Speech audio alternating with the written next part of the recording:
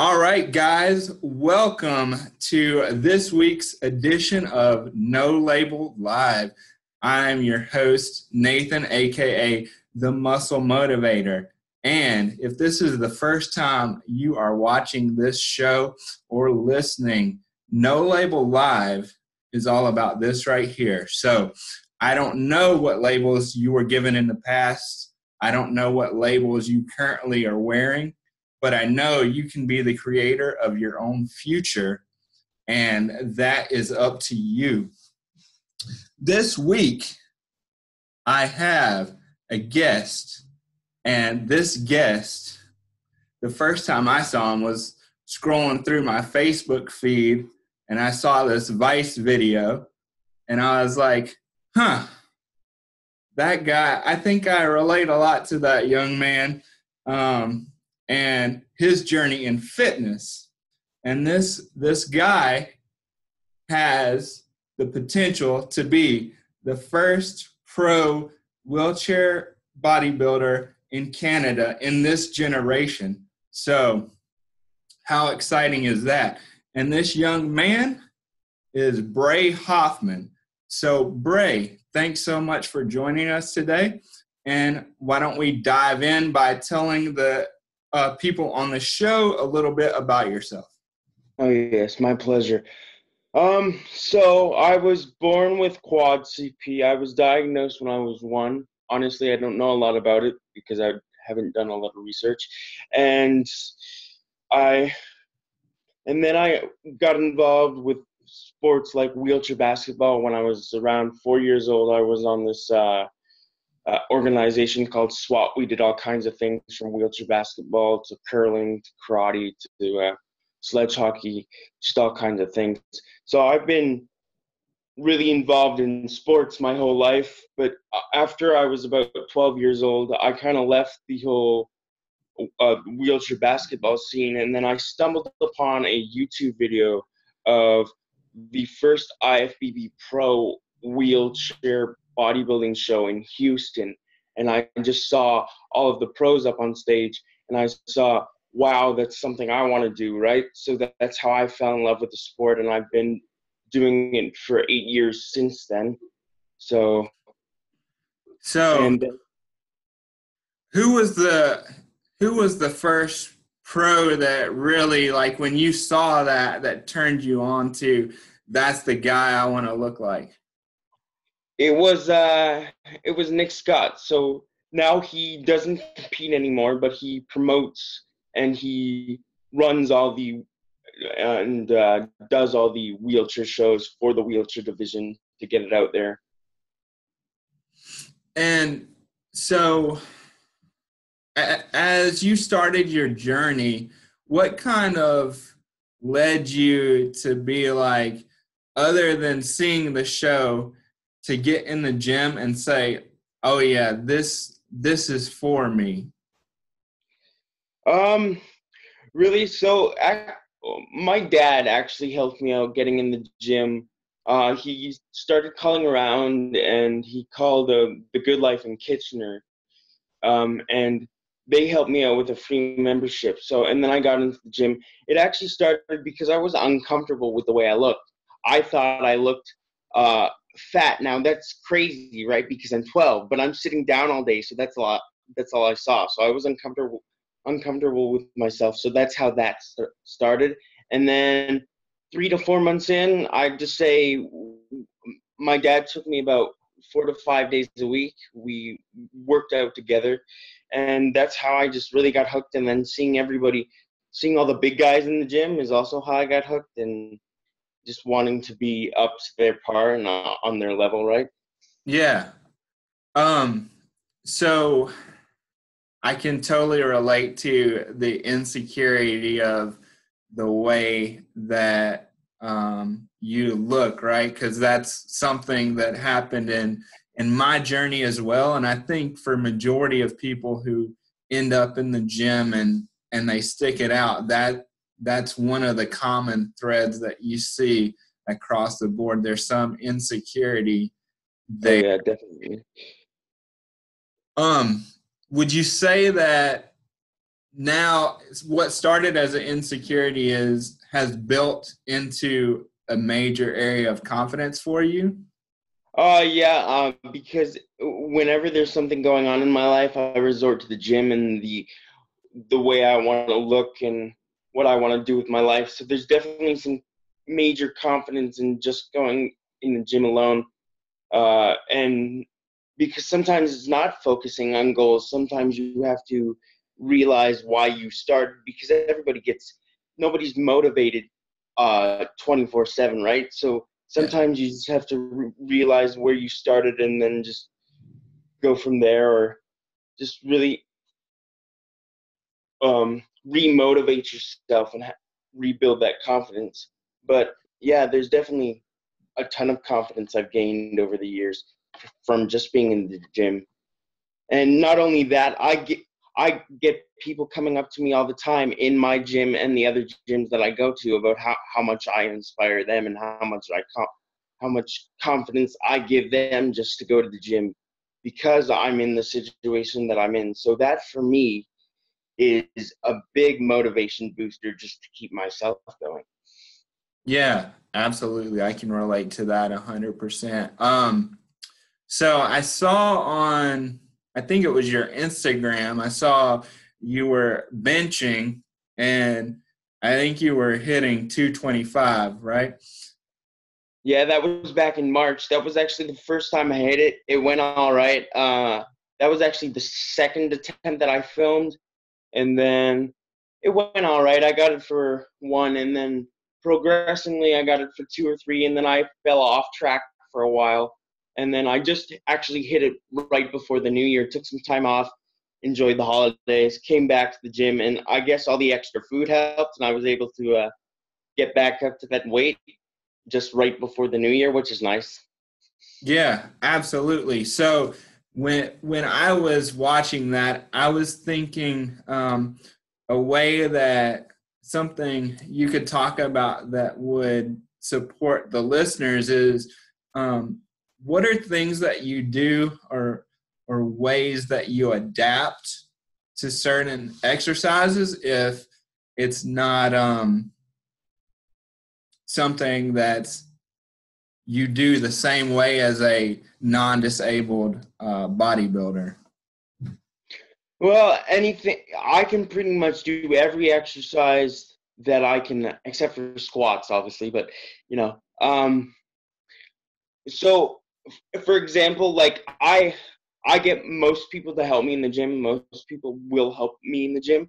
But when somebody's not around and I need to do a back exercise, say lat pull down or something, so what I'll do is I'll hook it up to the cable instead of the actual machine, because the machine's a little higher, right? And I can't get up to reach it. So I'll hook it up to the cable and pull my chair right up to the cable and just start doing them that way because I still remain in the chair.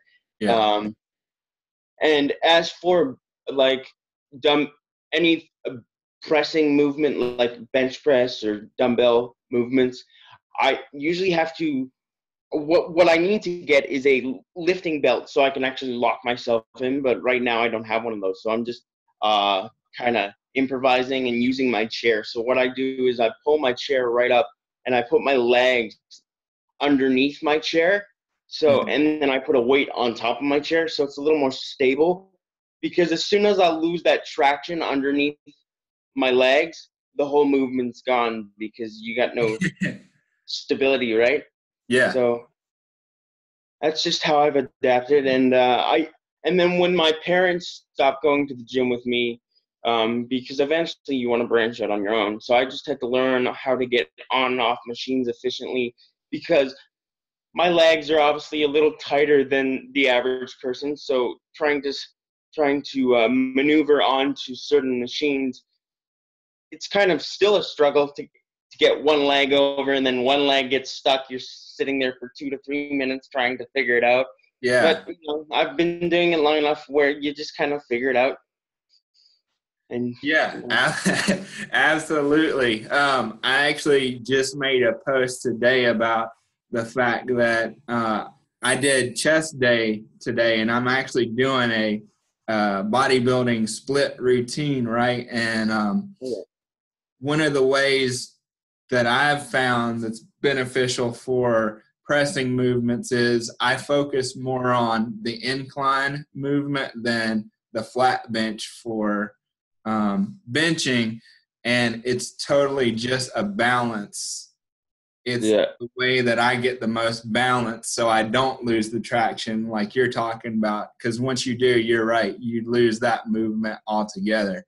And I failed today, and it was like, okay, how do I adapt? So instead of worrying about doing it on the barbell, I just went to a machine and I did like a hammer strength machine to replace that movement. So I can relate to that for sure.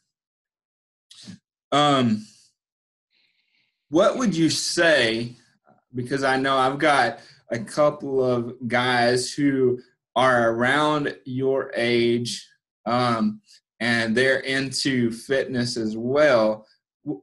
What would you say to anybody who is interested in getting started in the fitness journey but doesn't know where to start?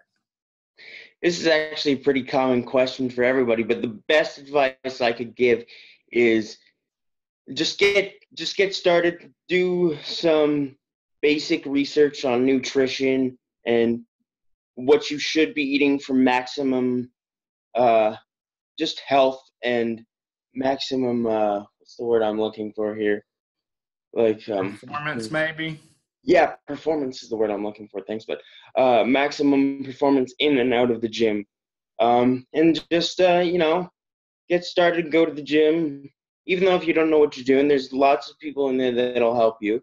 And just kind of learn as you go. This whole process is learning as you go, because I've learned so much in the last about 7.5, 8 years where I'm able to help other people progress on their journey with their progress, but I still most certainly do not know everything that there is to know, right? So it's all about learning as you go.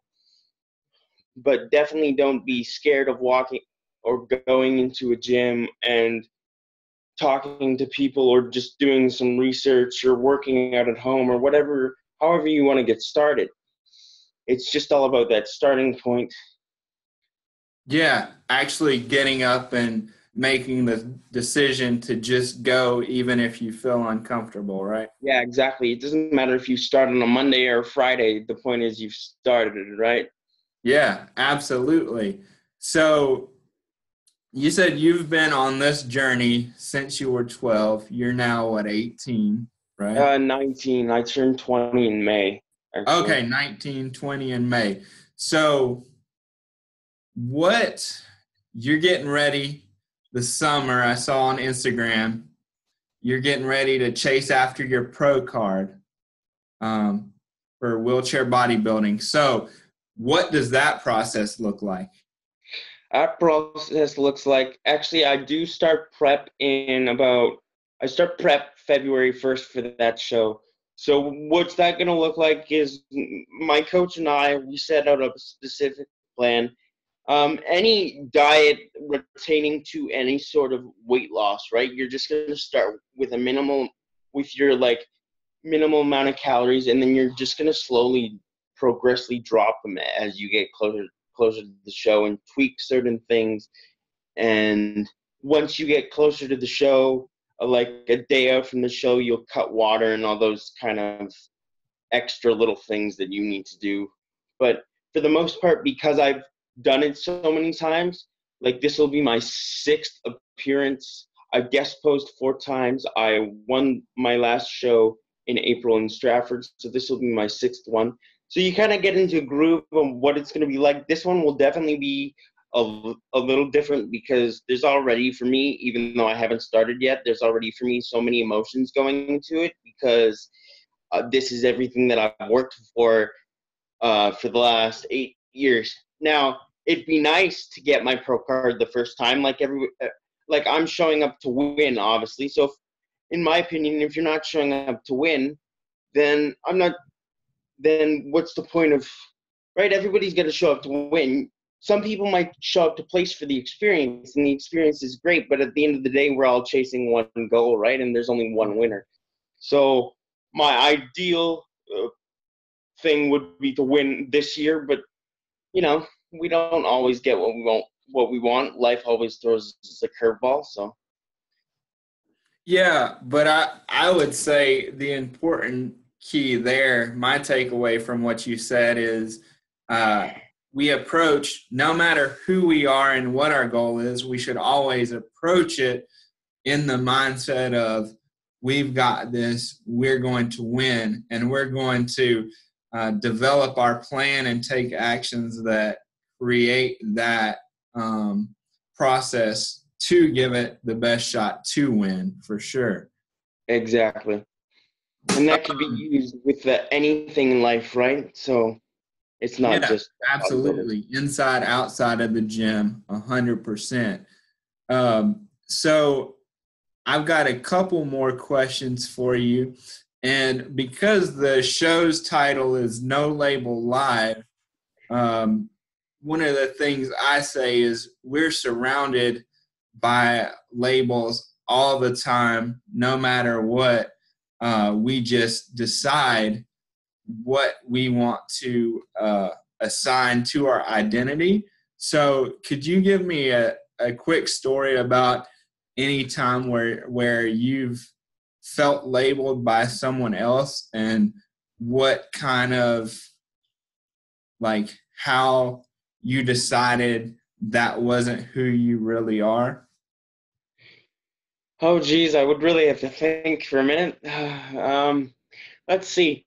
You know, when I was younger, it always used to be kids used to stare and kind of because they didn't know why I was in a wheelchair, right? And I was still kind of just figuring it all out on my own. And then some people think because you have a specific disability, this is what you're like, right? So, and then, so from a very young age,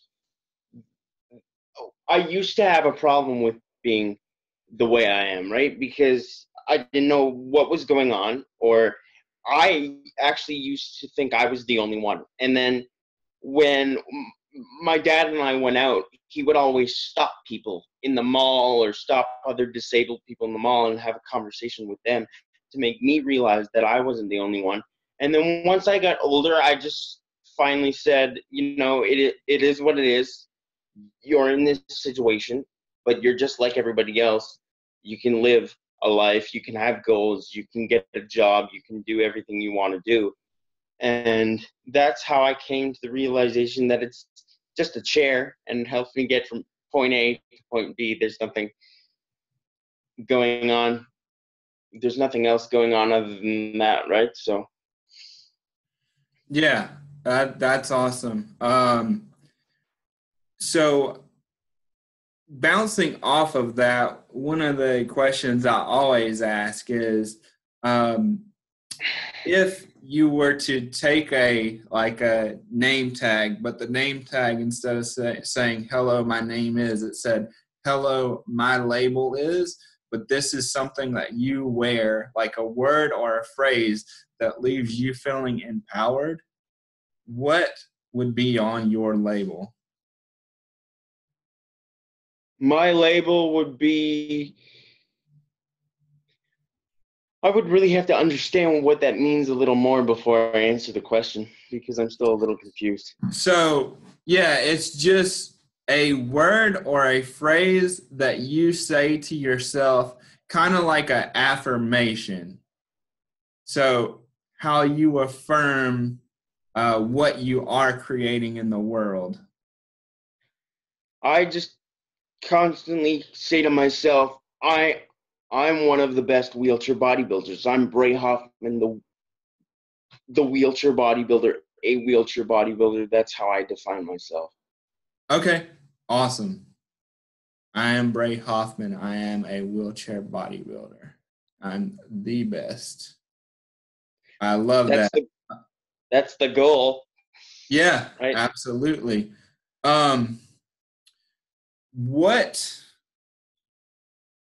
Where can people connect with you? How can they follow your journey as you prep for what you've got going on? So I've got my Instagram is at Bray Hofman 72. Then my Facebook is Bray Hofman, and then my fan page is Bray Hofman Canadian Wheelchair Bodybuilding. And we'll make sure and drop all that in the comments below. So if you were going to say one, well, let me go to the last question, and then so what, when you hear this phrase, what does it mean to you? And the phrase is, no label defines me. It means, to me, it means you can be whatever you want to be. You can accomplish whatever you set out to accomplish, and you can do whatever. If you believe in, if you 100% believe in yourself and what your ability is to get something done, you can do whatever you want and whatever you set your mind to do. Yeah, you can do whatever you set your mind to. I agree with that. Before we hop off, is there anything else you want to leave with anybody who's watching or listening to the show today? Oh, Jesus. Well, I just say what I already said before. If you guys are looking to get started in fitness or anything that's not related to fitness or bodybuilding, just set your mind to it, and take the first step and get it done. I'd also like to add, if you guys are interested in either watching or showing up to the Toronto Pro Show June 1st and 2nd, come out because the wheelchair division needs the support. We'd love to have you up there if you're interested. And if not, it's just great to have other people like myself in the audience supporting the wheelchair division. And with that, is there any way for us who aren't in the area to, like, do they have a way to watch it online, or? I'm not too sure if they broadcast the Toronto Pro Show online. I know they'll probably come out with videos after, but I don't think they live stream it. I don't think the show's big enough. Okay. All right. Well, if we find out that it is, definitely keep us up on that, because we would love to for sure be able to watch that for sure. And thanks so much for joining me today. I know a lot of people are. My pleasure. Thank you. From today's episode.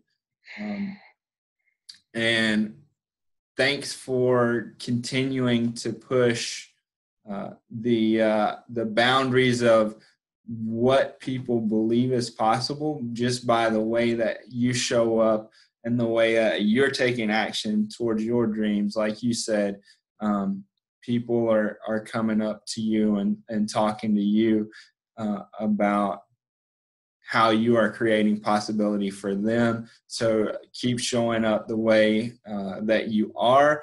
And man, I know you're putting in a lot of hard work. Anybody that goes to the gym and is a competitive bodybuilder, it's a definite skill, and it's a lot of hard work and days when you probably don't want to go, but you keep focused on your major goal and making it happen. So I just want to acknowledge you for that. Thank you.